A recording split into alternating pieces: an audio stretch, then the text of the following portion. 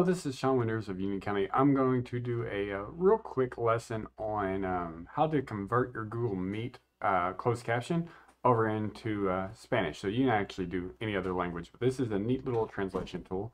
So I'm going to just jump over and we're going to look at the Google Meet. So I've got my camera turned off on this right now, but if I turn on closed caption, normally as it translates, it'll be doing it in English. So as you can see, it's scrolling across English.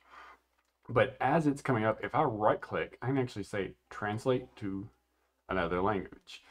In this case, it's going to show up as English, but if I actually click the three dots, I can say choose another language, and I can go through and we can pick a lot of different options here.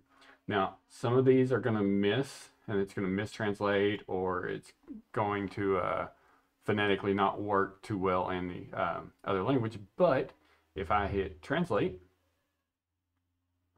now as I continue to talk, it's going to translate as it goes. So if I say hello, you should see it says hola, and then it continues, and we can keep doing that. And so if I'm teaching in the front of the room, I might actually have this pulled up and maybe even alter this to where it's taking up a little less room on my screen, and have this just thrown in my classroom off to the side as I'm teaching my English language learner students are seeing the Spanish come up as well. Now, key on teaching this way is slow down.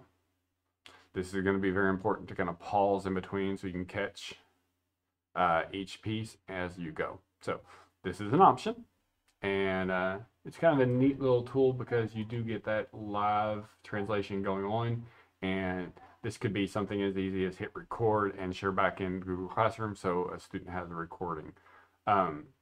If you're presenting, this is a really great tool because then you can actually just have this full up on your screen, and whatever PowerPoint you were going to show, just show it out of Google Meet, and you're translating as you go. But that's what I have for you guys today, and definitely try this out. Like I said, any little extra is a great little tool. So thank you guys. Hey, thank you for watching this video. Please click the like button and subscribe so you can stay up to date on any future videos.